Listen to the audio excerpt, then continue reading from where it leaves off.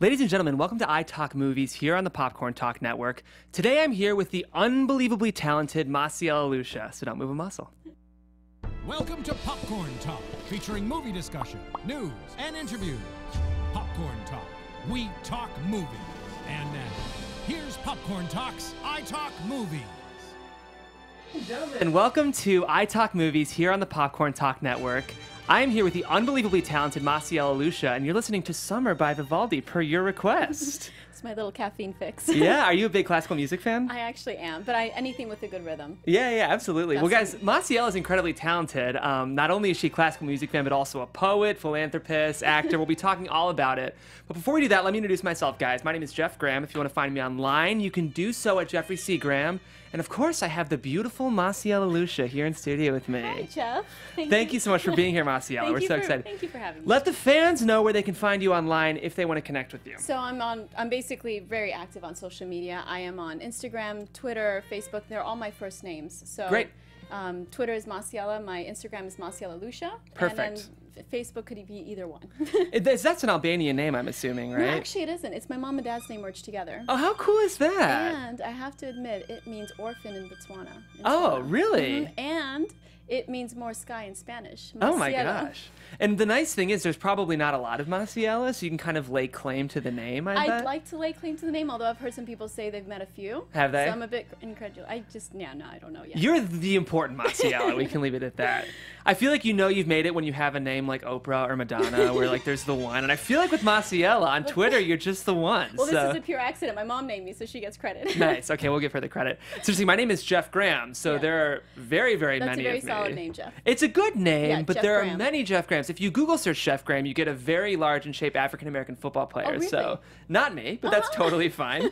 Masiela, I'm so happy to have you here in studio today. Thanks so much for being here. We have a lot to talk about. Basically, as I mentioned at the top, you're an actress and a writer and a philanthropist. So I think I kind of want to segment our talk that way. Ooh, where do we go? Where do we start? I know, but I want to start by talking about your acting career because, of course, you're here to promote the new Sharknado movie, which we're so excited. Let me Sharknado 5 Global Swarming. Yes. Is that correct? Make America bait again. Make America bait again.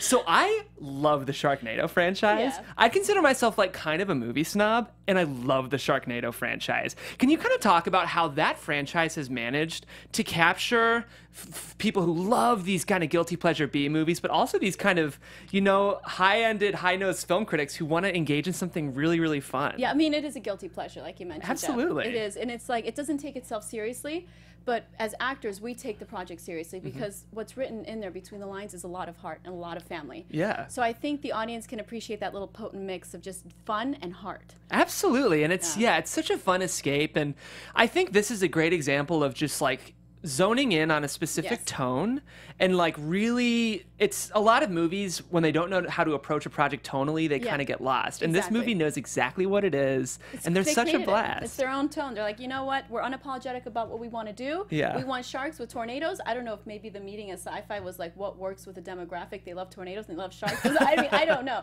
but it's pretty brilliant. Yeah. And it's a movement at this point. It is what's it been like for you to enter the Sharknado cult?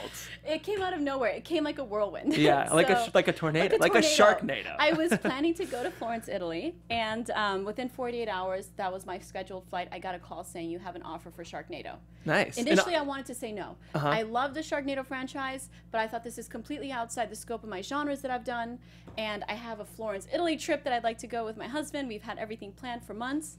So I initially wanted to say no. I said, let me just read the script, though. I just want to take a look at what they're filming now. Of course. I fell in love with it. Yeah? That was it. I'm like, okay, I'll do this. I love the fact that Gemini, my character, had so much heart. And she was a feminist, and she was strong and unapologetic about her strength, and yet she was so much compassion. I said, I need to dive deeper into this. Well, speaking of the badassness that you just mentioned, Gemini is incredibly badass. So I want to go ahead and throw to, you do all of your own stunts, which I want to talk about. We actually have a video. It's all queued up. This is your character, Gemini. You doing it yourself, kicking a shark in the face. Back up, you want to go ahead and play that for our fans? Here we go. It's getting all perfect. Here we go.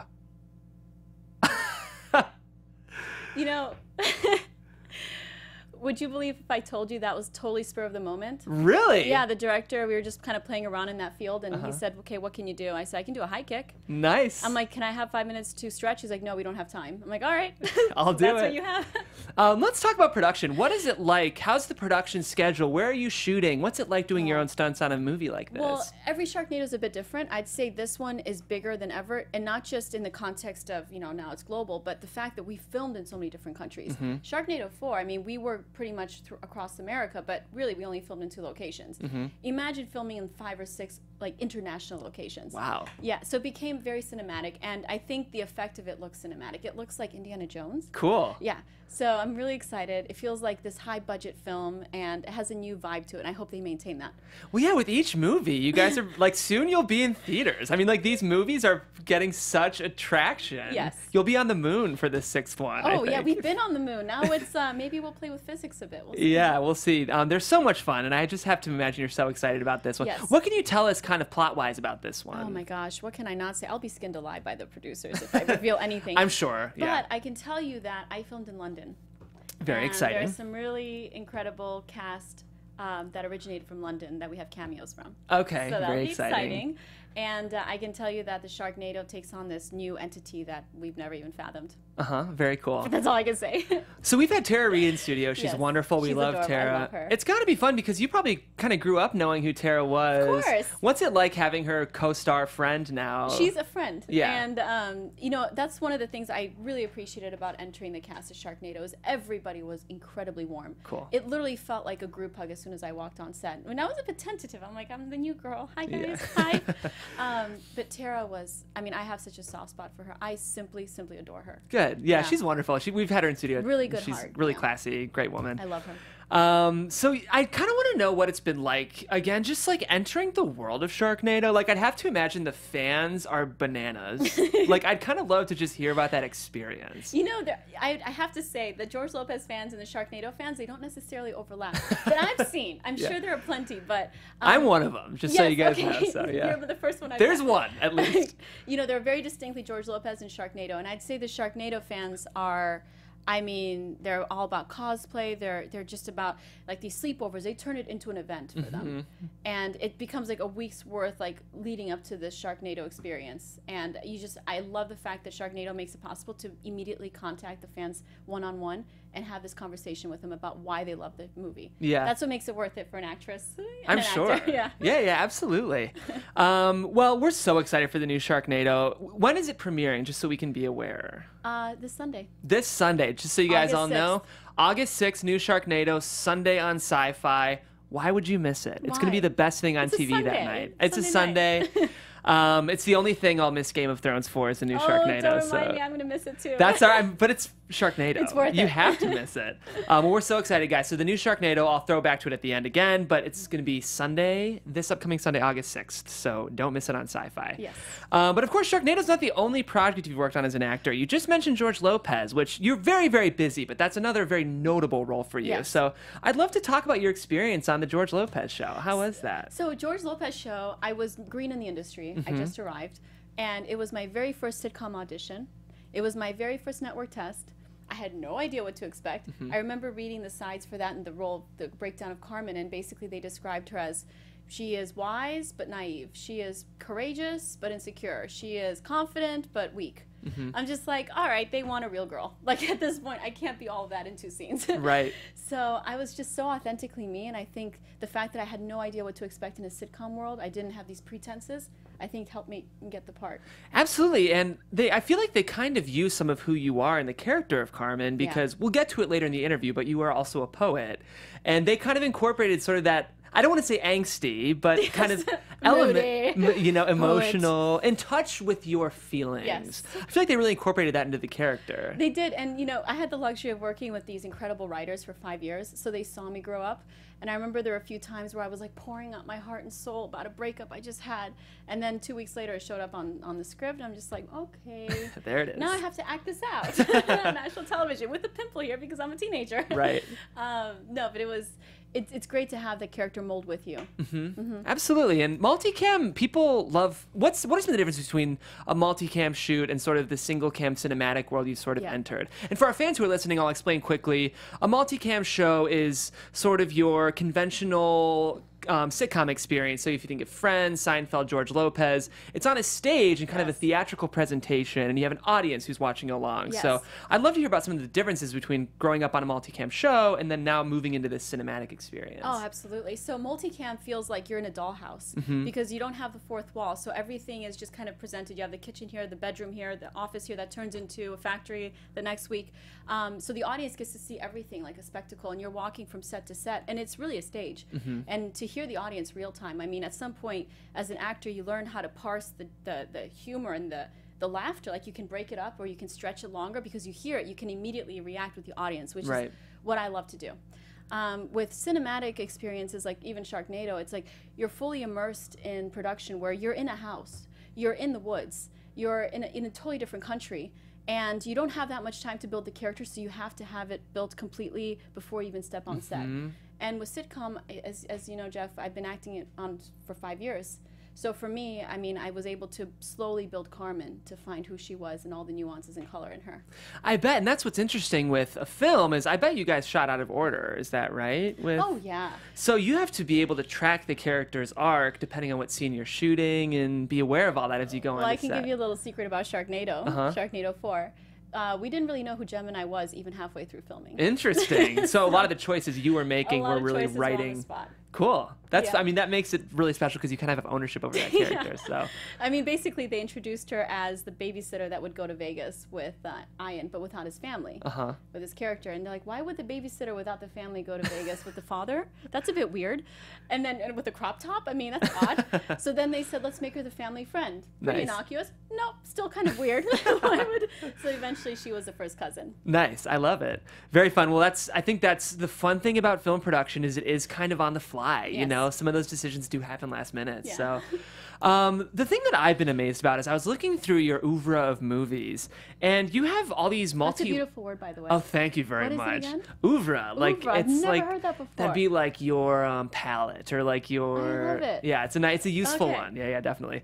And you have all these multilingual projects. Yes. You speak 4 languages. I do. I feel like I words. barely speak English, but I guess I did just use the word oeuvre. So that's actually quite incredible.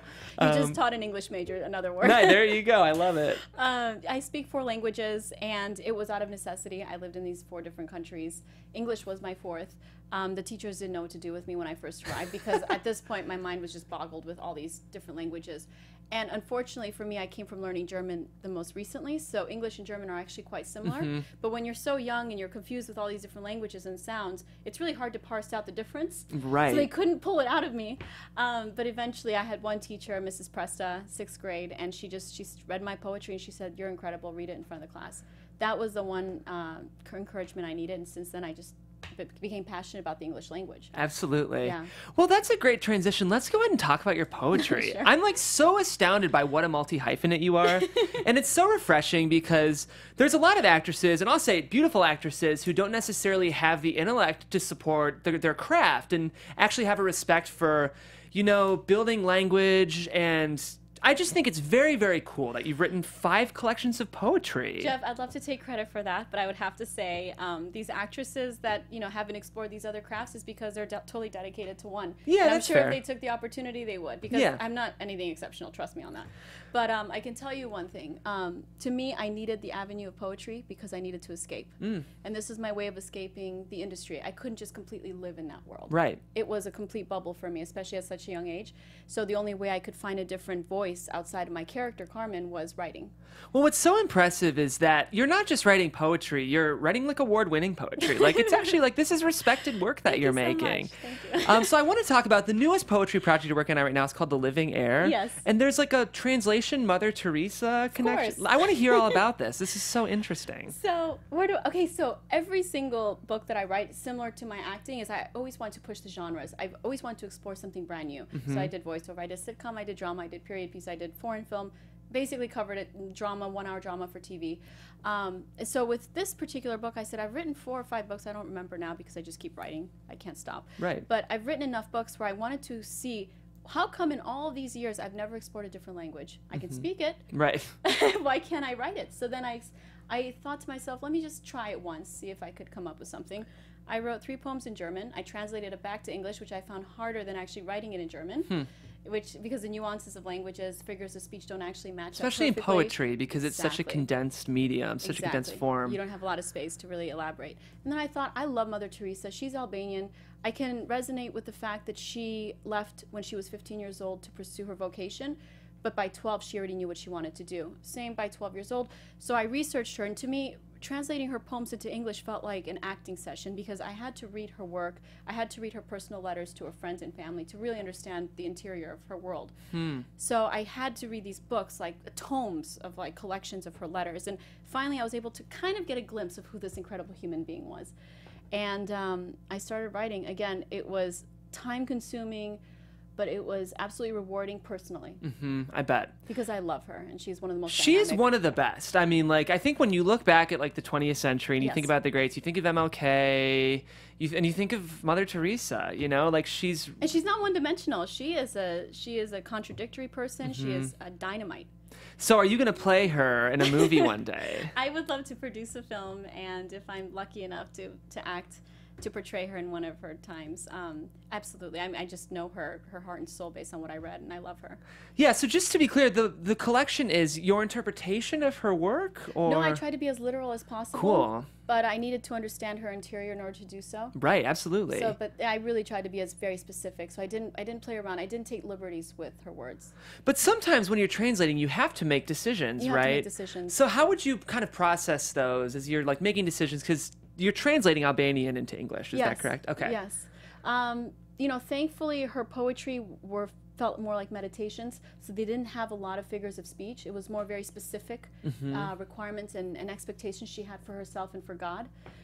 So it was very easy to find the parallel word for the most part. I didn't really stumble upon any figures of speech issues. I did it with my poetry. I'm like, how do I say this in English when I wrote in German? I don't know. Right. Like, there's no definition for this. But thankfully, she was much more direct with her language. Cool. Well, that's so cool. I just love how you're such a multi-hyphenate. It's inspiring to those of us who are, you know, trying to build kind of a multifaceted career. I just think, you know, you kind of just have to say yes and do it, you know? You have to try. Yeah, you have to try. So how would you describe your poetry? My poetry is far more elaborate, and there are times where it's I have this weird parallel of my personality. I am very open, very transparent, but at the same time I'm incredibly guarded because of my industry and where I grew up and all the experiences I've had. I had no choice but to as part of my safety. So because of that, I write. It's like this tension, this rubber band that keeps getting pulled. I want to be transparent about what I write because that's what I intend to do. But then I feel uncomfortable because it feels like little diary entries. So, so all my books, they're literally diary entries, and they follow my life from 12 years old up until 30. So why did you decide to publish them? I'm sure that's scary as someone who's kind of bleeding on the page to put it out there. Exactly. Because I was approached, and they said, you know, these are great poems, and you should just pursue it. And I said, all right. I mean, if this could heal or help anyone, because in the end, I don't want to release a book or a poem or any kind of career path acting-wise unless it heals to some degree. And, you know, people may say, well, then why did you do Sharknado? Because Sharknado heals. Right, absolutely. There is a heart to it. And I wouldn't do a project if I feel it demotes society in some way. Because I think there's enough of that. Right. And if I can contribute positively, sure. I mean, if this helps anybody, absolutely. Good for you. And I feel that way about the Sharknado franchises. It's like a cure for depression. It's you know perfect. What I mean? It's an escape. It's absolutely an escape. So that's really neat. Have you been approached about projects that you have turned down because yeah. To the disappointment of my representation, yes, plenty of times. They know how specific I am. Absolutely, because I can't live with myself after the fact. Right. Yeah, it's so easy to make those decisions in the moment, but you do have to realize that the choices you make are career-long choices. Exactly. So, very cool. I respect that a lot. And for your listeners, I think that's really good advice for them to kind of, you know, think the long game goals, exactly. you know. So you do have a poem that your PR sent to me. I don't know if you'd want to read it on air or not. I would love to. You know, I've never read this on air. Okay, great. I'd love to be the first platform to let you do that. I didn't even rehearse this. This just came out of That'll be nowhere. good. It'll be more raw that way. Let's do it. Okay. Yeah. Should I do it with like the drama of like rehearsal? Absolutely. Okay. Let me recite this. Okay. Yeah. Poets, I love it. We stalk the truth as poets, sensualists, a duality limited in sanity. We labor in our muse, carving alphabets of experience into our hearts. Bound in primal longings, we pine to be understood by ourselves. As poets, our lamentations are glorious, filled with the virtues angels would learn to envy. We fall in love forever many times, and many times we die. I love it. It's beautiful. Yeah. I love that. I mean, that's the artist's journey, right? So who are some of your poets that really inspire you, would you say? Gosh, where do I even begin? I have shades of like Whitman. Exactly. I've studied a lot of Whitman when I started building my collection. I love Józef Komuniaka. Okay, great. And he's an American, but he's an incredible poet because he's very electric and very unapologetic and very short and curt with his lines, and they're just stunning. Like, they're just beautiful in their bareness. Cool. I love him. I love Mother Teresa's poetry. Again, very direct. Yeah. So mine tends not to be as direct, but the poets that I absolutely adore are very specific, and I think that's the beauty of poetry. Yeah. Is to find the specific value in something completely framed in nature, something very real and literal, and turn it into something poetic. Cool. Awesome. Well, I was an English major, so I'll have to check out. High five. Yeah. Józef Komuniaka. I'll check him out. Yes. So you spoke about kind of, how your personal life does affect the choices you make in your career. Yes. And I'm so interested in your personal life as well. I'd love, and I think your fans would be interested to hear some of your more personal experiences. Oh, we're going to go there. This isn't a gotcha interview, but I want to talk first about your philanthropy, because that's obviously closely linked to, you. And The Uncommon Good is the name of this charity. Is that correct? I'd love to hear more about this. Absolutely. It's my passion right now. It's what we do in Uncommon Good is we elevate the entire family unit. So we teach them about nutrition as a unit, as a family, education, opportunities for employment for the parents. And then we take the children and we mentor them. And in that socioeconomic class, there's only a 41.5% success rate of sending these kids off to college. Wow. That's it, less than half go to college. And we mentor these kids, and we have a perfect 100%. Wow, yes. Congratulations. Thank you. So are you hands-on? And that's why I love it, because I get to mentor the kids, personally, and see them and meet them and hear their stories. They all have a unique story. And I told myself, because for a while I've been involved with philanthropy my whole life, since I was about 12 years old. There was something quite unfulfilling about it, and I couldn't place why. And then one day I worked on Sentabali. I was brought in to be the ambassador for a charity called Sentabali, which is dedicated to children in South Africa and Lesotho. And this one cause allowed me to meet the children one-on-one, play with them, learn their songs, hear them singing in the morning, waking us up out in the mountains. And it was an experience that stayed with me, because I realized that is what was missing. I was always on the stage, waving high, supporting the cause, mentioning the name, but I was never there in the battlefield in that sense. And meeting the children, I said, this is what I absolutely need to do from now on. So every single cause I've been involved with since then has been completely dedicated to being in the forefront and being a part of their experience with them. That's really cool. I can't do it otherwise. I won't do it otherwise. Well, I think it's true. It can be hard, when you hear about charity causes or philanthropy causes and you're not on the battlefield, like you said, it can be hard to kind of visualize and really empathize with the experience. Yes. So I think it's the hands-on experience of charities. I think one of the most important things that people can do to, just increase their awareness and understanding of the world. It's incredible. It's a big world we live in, as you know, because you grew up in a very multicultural environment. Yes. But to really understand it, we have to be in it. So exactly. And I feel like these children that I've met, they've taught me as much as I hope I had taught them. Cool. Hearing that stuff is just really meaningful. Yes. So another thing I'm interested in, you got married 3 years ago. I did, so we're past the honeymoon phase. Congratulations. Thank you. Most busy actresses your age aren't married, and I'm in a similar position because I just got engaged. Congratulations. Thank you very much. And so I was talking about this with my fiance. Do you feel like there's kind of a, I don't want to say ageist approach to marriage in Hollywood, but do you feel like you faced any kind of raised eyebrows having gotten married? Yes. It's an interesting, we've noticed that too, and we actually had discussions, is this a smart career move for us to get engaged? Right. I think you're absolutely right, Jeff, because it feels like this industry is built on constant progression and constant free flow, and to be bound to any routine in life they're raising an eyebrow because what if you have to travel to Asia for 3 months? What are you going to do? Right. You're building a family now. In the end, there's no perfect time anyway, whether you're in industry or not. Right. And you just have to pursue it and make it work. And we were able to make it work because I was able to have dual realities where I'm completely open in the industry. I'm fluid. I understand that I need to be somewhere right now in this country, but at the same time, I know that if I'm not, I'm at home making dinner for my husband who's coming home as well. So building that routine. Surprisingly, he's not in the industry, but he actually is very understanding and supportive and appreciative of what I know about the industry. So he doesn't impart his logic or his wisdom. He lets me do whatever. Right. He knows this is my field, and I know his field is his that I cannot articulate. Well, and I'm sure it's fun for him to like go to premieres. He loves it. Yeah. Oh, yeah. There's challenges dating someone who's in the industry, but there's also huge benefits. There are a lot of perks. There's a lot of perks. Yeah, absolutely. So, I think in any marriage there's a trade-off. You know, it's give and take and it's compromise, and you're learning a different language in a sense. You know, you guys are learning each other's languages. And absolutely. I'm telling you, it'll get easier. Good. I'm glad to hear it. Yeah, they always say the first year is the hardest, right? Okay. Well, congratulations, and I think it's neat. I think a lot of actors, producers, writers are wary of marriage young just because the industry can, I think, be a little condescending about that decision. Exactly. But they're just afraid that you'll be locked down or you'll be taken out of the industry. But in a perfect world, you know, your partnership actually makes both of you stronger. Exactly. So cool. I applaud you, and I thank you for kind of sharing about that, because I think course. it's an interesting perspective that's not often shared. You're on to an amazing journey. Oh, thanks a lot. Thanks for bringing it back to me. That's nice of you. So another question I have is, what's your favorite movie that you've seen this year? Okay. And I'm just, because I always love hearing about, I just saw The Big Sick. I don't know if you've gotten a chance to catch that yet. Seen that yet. Oh, it was so good. Was it? Yeah, I recommend it. Okay. Baby Driver. Was great. It was amazing. I loved it. It was so well edited. It was so well edited. Definitely. The acting was incredible. Uh-huh. So it was one of those films, like, I stepped out of it and I just said, wow. Yeah. I had to think about it for a few more hours.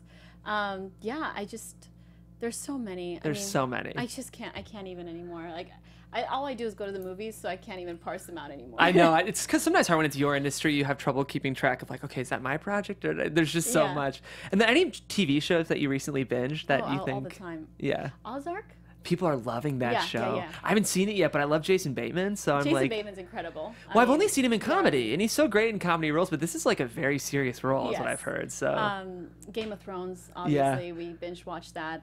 Big Little Lies. I just watched Big Little Lies. Yes, recently too. Man, you're an actor. Yeah. As an acting exercise, that show was so rich with performances. It was so much fun to watch. I believe Reese Witherspoon was pregnant during production. I think that's true, right? yeah. Couldn't Which maybe helped her tap into her emotions a little bit. I think it did, because she mentioned she had an emotional Nice. Well, anything else? What else? I mean, obviously, you just published The Living Air, which is your translation of Mother Teresa's poetry. Yes. I can't wait to check that out. Thank you, yeah. Sharknado premieres this Sunday. Yes. The world will change forever. Yes. And it's going to be, I mean, like, as happened with Sharknado 4, all of social media will explode when that movie comes out. So do you feel like you're, like, emotionally prepared for Sunday? No, never. Are you going to go anywhere to watch it or do anything? No, we're doing the premiere in Vegas. Oh, that's so fun. So the whole cast will be together, and we'll live tweet with the fans. Oh, that's awesome. And I just need my safety blanket to wrap over my head. Do you get anxious with all the... Yes, because it's unfiltered. Yeah.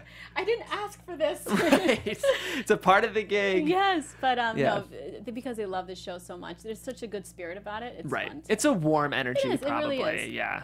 Yeah. Anything else? So those are the two big projects that we're so excited for. What else should we be looking out for? So we're doing an international release of Forgotten Evil, which is a film I actually did with the producers of Sharknado and the director, Anthony, of Sharknado. Nice. Totally different genre, though. Made for Lifetime, and now it's international. But with this particular film, I mean, again, it was a new genre I haven't explored, because even though I've done horror and thrillers and dramas, this particular experience was, I wasn't allowed to have a backstory as an actress for the character, because my character, Renee/Jane Doe, she wakes up from a coma. Ooh. And she has amnesia, has absolutely no reflection of who she was, who her friends are, no connection. So basically waking up with the audience and kind of exploring with them the new experiences of her life. That must have been interesting as an actor, because it probably forced you to have to be so present in the scene. So present, and no safety net. You can't rely on any... None. What's that movie called? Forgotten Evil. The Forgotten Evil. I can't wait to watch it. Kind of Memento a little bit? A bit, yeah, actually, yeah. Shades of? Okay, I think cool. Anthony would appreciate that. Nice. Oh, I mean, Memento's great. It's amazing. Yeah, this is the horror version of Memento. That's how we'll pitch it. Yes. And then I saw a movie called Branded coming out. Is that right? So Branded was a while ago. Again, one of those projects where cinematically you're in a totally different world.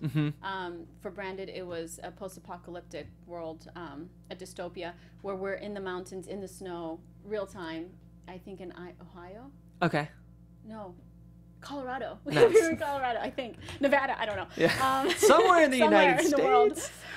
But yeah, so again, we didn't even have Wi-Fi for 3 weeks while we were filming. Nice. But it was amazing. Cool. Well, we can't wait. I'm excited for you to produce and star in the Mother Teresa biopic. No, you reminded me again. No, it's gonna be great. I'm gonna be there when it premieres. And of course, guys, just one more time, Sharknado premieres this Sunday. It's true, if you miss out on this movie, you're kind of missing out on a cultural revolution. Yeah. So tune into SyFy on Sunday night if you want to feel like you're connected with the world, because everyone's going to be watching this movie on Sunday. Yes, Jeff. And this has been so much fun. I love it. Yeah, absolutely. Let the fans know where they can find you online just one more time if they want to connect. Sure, it's Masiela, my first name for Twitter, and Masiela Lusha, my full name for Instagram and Facebook.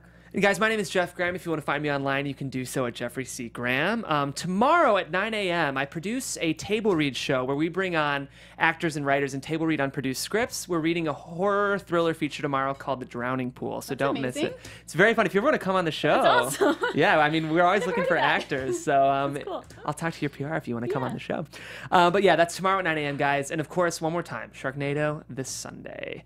Guys, this has been iTalk Movies here on the Popcorn Talk Network. Today we had Masiela Lusha in studio. Wonderful conversation. We do this series a lot, so come in, get inside with a lot of today's best actors and I guess writers in some cases. And we're here often, so tune in, follow us on social media, and stay tuned. Thanks a lot, guys. Bye. Bye. From producers Maria Menounos, Kevin Undergaro, Phil Svitek, and the entire Popcorn Talk Network, we would like to thank you for tuning in. For questions or comments, be sure to visit popcorntalk.com. I'm Sir Richard Wentworth, and this has been a presentation of the Popcorn Talk Network. The views expressed herein are those of the hosts only and do not necessarily reflect the views of the Popcorn Talk Network or its owners or principals.